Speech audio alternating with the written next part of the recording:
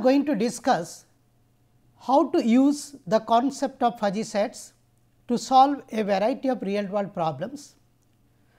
We have already explained the grammar of fuzzy sets, and let us see how to utilize that fuzzy set to solve a variety of problems. Now, as we told that we are going to concentrate on application of fuzzy sets. Now, in this lecture actually we are going to concentrate mainly on two applications. One is how to design and develop fuzzy reasoning tool in the form of fuzzy logic controller. Now, if you see the literature, we have got two very popular approaches.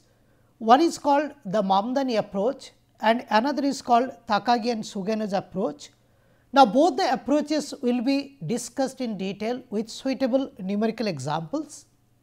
Then we will concentrate on fuzzy clustering. Now, clustering is done based on the concept of similarity. Now, two similar points should belong to the same cluster and two dissimilar points should go to two different clusters. Now, let us see how to use the concept of fuzzy sets to design and develop the clustering tools. Now, this I have already mentioned that the concept of fuzzy sets have been used to develop fuzzy reasoning tool like fuzzy logic controller, then fuzzy clustering, and if you see the literature, the fuzzy sets have been used for fuzzy mathematical programming, then comes fuzzy graph theory and others.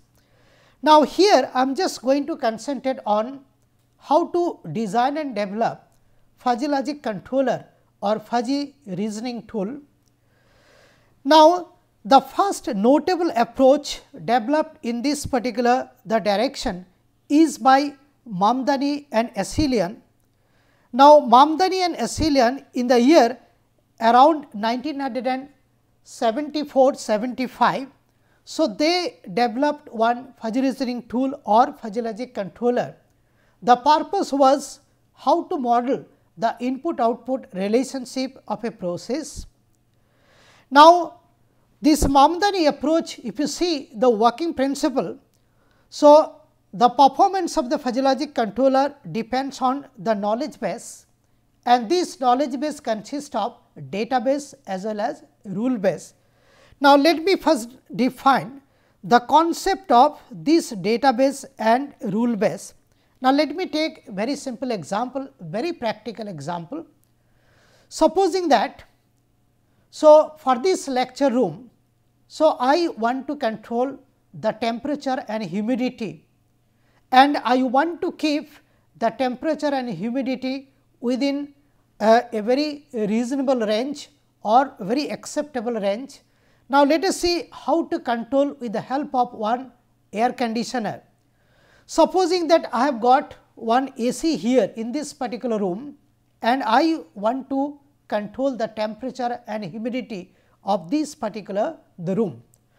Now, the first thing we will have to do is we will have to find out or we will have to identify what are the variables, the design variables. Now, the design variables could be something like this. For example, say the temperature of this particular room, humidity of this particular room, the temperature outside the room, humidity outside the room, thermal conductivity of the wall, number of people sitting in this particular room. So, these are all the variables or these are actually the design variables. Now, supposing that for simplicity, let me consider that I will have to develop one fuzzy logic based say expert system, which is going to control the valve opening of this particular air conditioner, so that the temperature and humidity remains within the comfortable zone. So, let me consider for simplicity there are two inputs, one is the temperature T and another is the humidity H, and the output is nothing but the angle of the valve opening for this particular the air conditioner. Now, let us see how to define the database and the rule base if I want to design and develop one fuzzy reasoning based tool or fuzzy logic controller. So, here the inputs are the temperature and humidity inside this particular room, and output is nothing but the angle of valve opening for this air conditioner. So, what we do is we try to define some range for the temperature. Now, supposing that, so this is nothing but the range for the temperature, this is the minimum temperature and this is the maximum temperature. Let me consider the minimum temperature is a 10 degree centigrade and the maximum temperature is a 50 degree centigrade. And what we do is, so this whole range of temperature that is expressed with the help of some linguistic term, and for simplicity let me consider that I am using only 3 linguistic terms. Now, supposing that the linguistic terms are as follows. For example, say I am just going to say this is the low temperature, this is the membership function distribution or the fuzzy set for the low temperature denoted by L.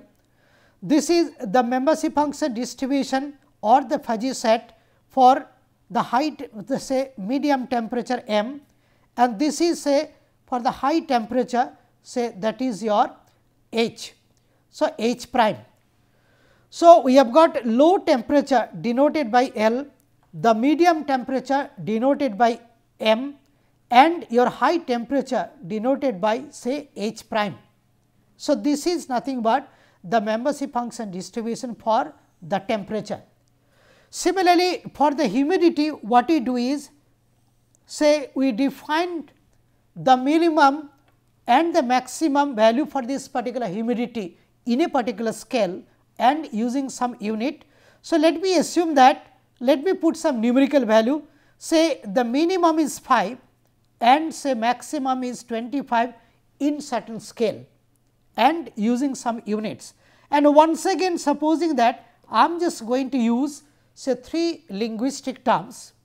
So, if I use 3 linguistic terms, one is say L, that is low value of humidity, another is the medium value of humidity, that is denoted by M, and another could be your the high value of humidity and that is denoted by your H prime.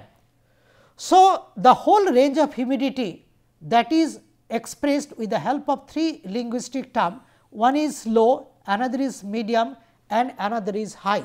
So, L, M and H prime. So, this is nothing but the humidity. Now, this is what we mean by the database for the temperature, and this is nothing but the database for your the humidity. Now, similarly, I can also construct one database for the output, that is nothing but the angle of valve opening. So, this is the angle of valve opening, say denoted by A. Say I know the minimum value, I know the maximum value, and once again I use say 3 linguistic terms, say your one is say small denoted by S, another is say the medium say denoted by M, and another could be your the high, that is the high angle or the large angle say denoted by your say L r. Okay. So, this particular your the range for this angle for the valve opening. So, that is divided into or that is expressed using 3 linguistic terms. One is small, another is your medium M and another is your large, that is denoted by L r. So, this is what we mean by the database of your some variables, say inputs or the output variables. Now, using the concept of, so this particular your database, now I can define the rules. Now, here there are 3 linguistic terms for temperature and 3 linguistic terms for this humidity. So, 3 multiplied by 3. So, there will be actually the 9 possible rules, that means 9 possible conditions for the input variables. Now, out of those 9, so if I just write only one, supposing that the rule could be something like this. So, if your temperature is low and the humidity, that is H.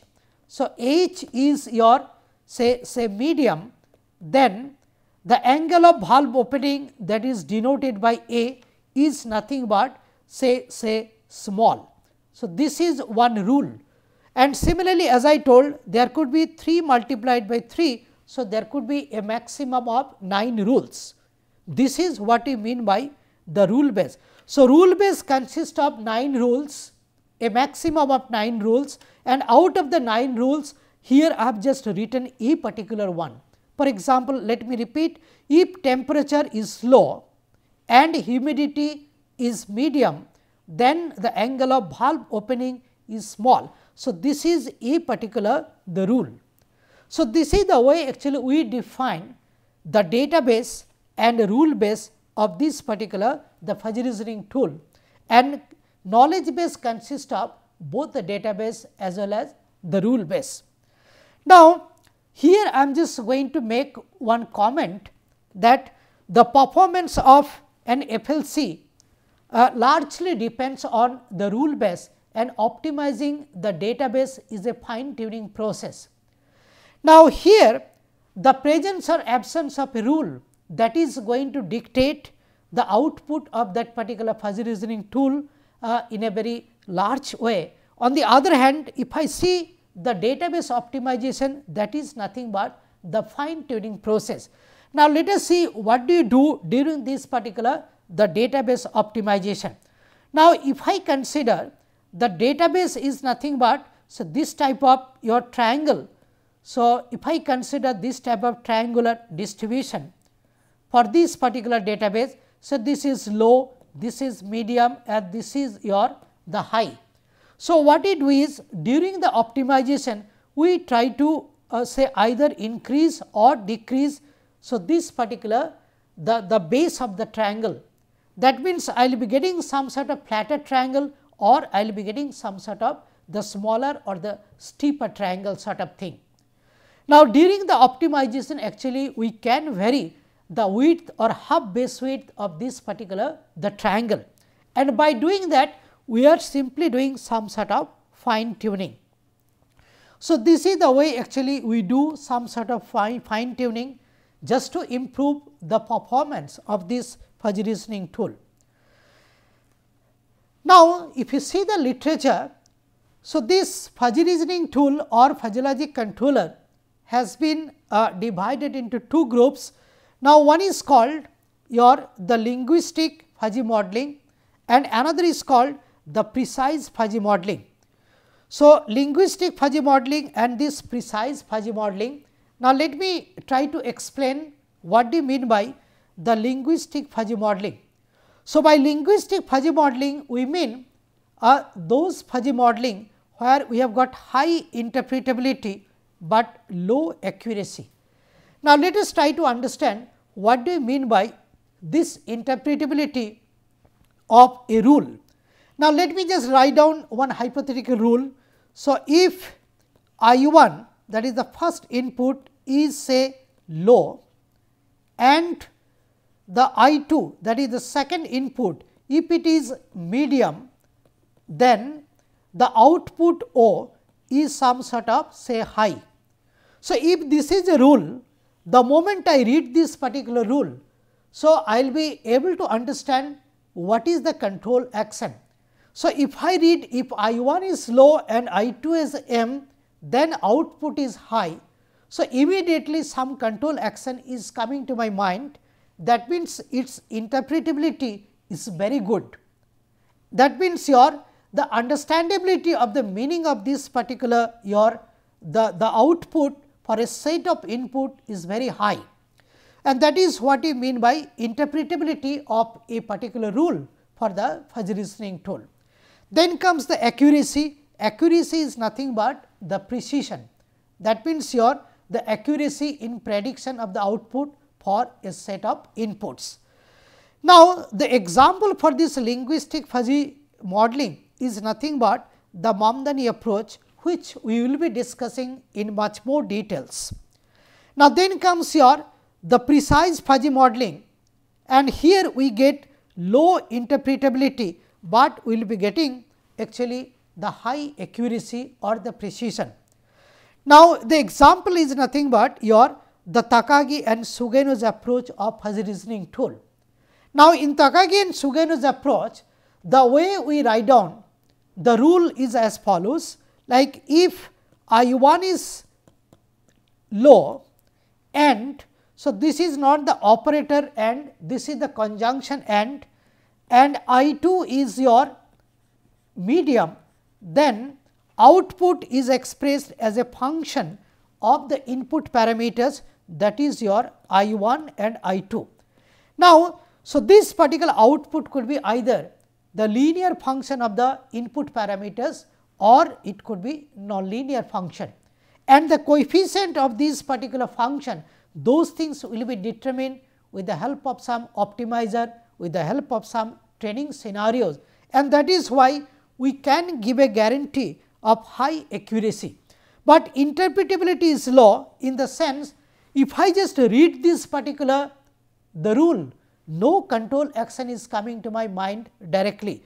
So, if I read, if I 1 is low and I 2 is medium, then output is a particular function of this particular your I 1 and I 2, and let me write that. So, this is nothing but A 1 multiplied by I 1 plus B 1 multiplied by I 2 plus C 1, and if I just write this particular output something like this, no control action is directly coming to my mind, and that is why the interpretability of this type of fuzzy reasoning tool is less.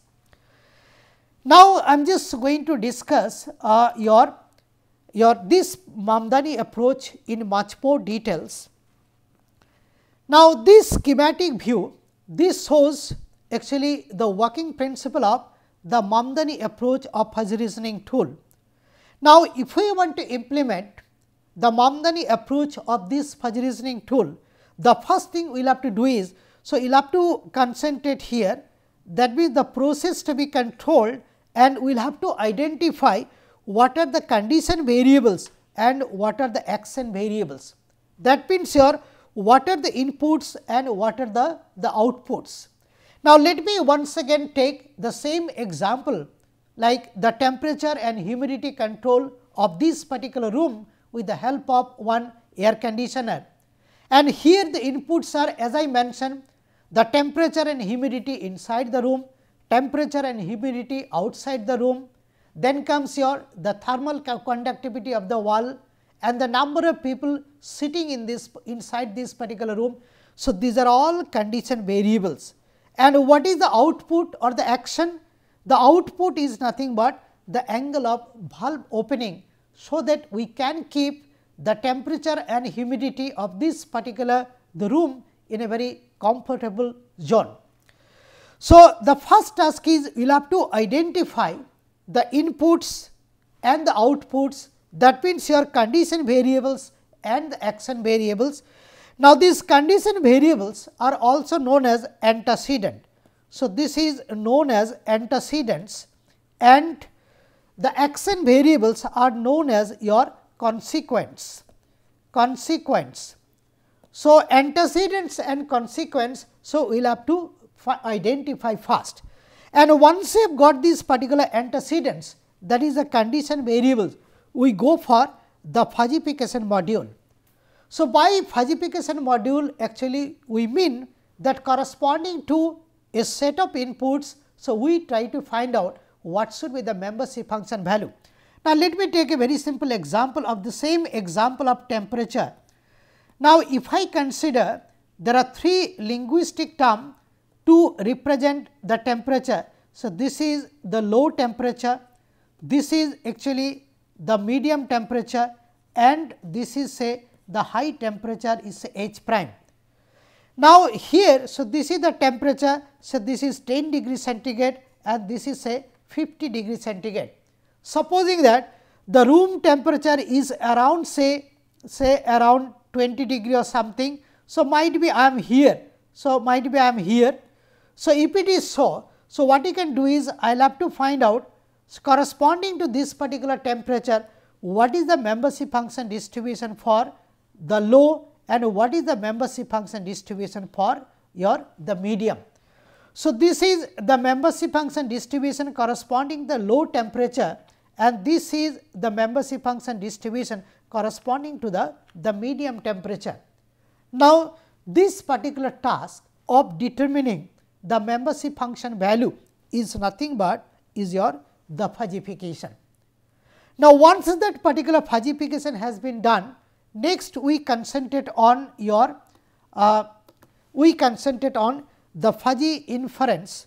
Now, let us try to understand the utility of this particular the fuzzy inference engine. Now, let me take a very simple example.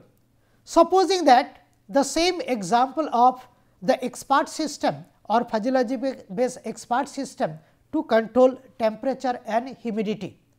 Now, as I told that we consider a maximum of 9 rules which are present in this particular the rule base. Now, supposing that for a set of inputs at a time, there could be a possibility there could be only 4 fired rules. Now, out of these 9 rules, which 4 will be fired, that is decided by this particular the fuzzy inference engine.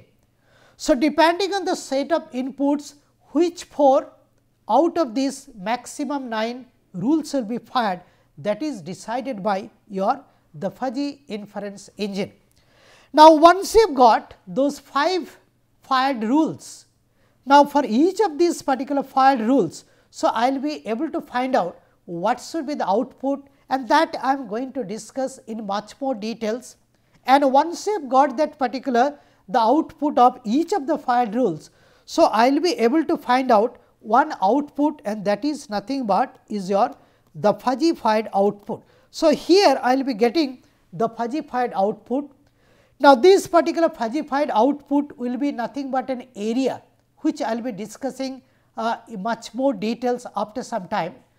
Now, this output is nothing but an area. For example, say if it is triangle, so there could be a possibility I will be getting this type of truncated triangle.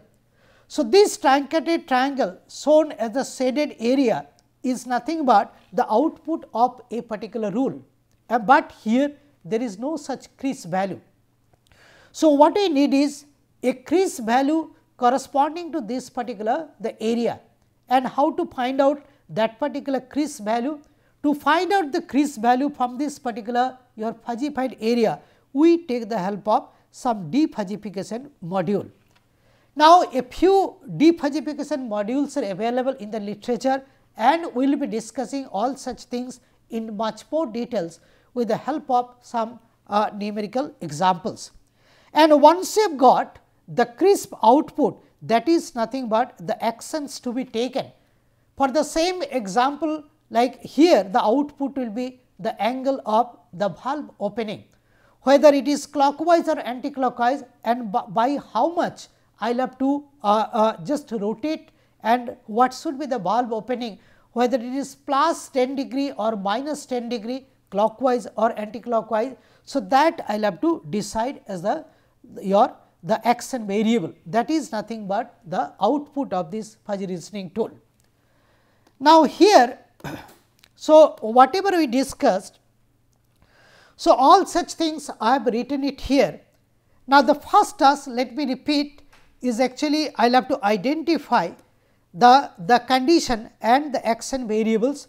So, the first task will be your identification of the condition and the action variables, that is nothing but the antecedents and consequence. And once you have got that, now for a set of inputs, we will try to find out the membership values, and that is nothing but the task of fuzzification, and that is the fuzzification module. And once you have got that, now next we go for the inference engine. I have already discussed the purpose of inference engine. Out of all the possible rules, depending on the set of inputs, which rules will be getting fired. So, that will be decided by this particular the inference engine. And once you have got that particular fired rule, for each of the fired rules we will be getting the output, and then we combine how to combine, that I am going to discuss in details. And once you have got that particular fuzzified output, then how to determine the crisp value corresponding to that particular the fuzzified output, so that we get some crisp value corresponding to the output and we can control that particular the process. Now, let me repeat once again the purpose of designing or developing.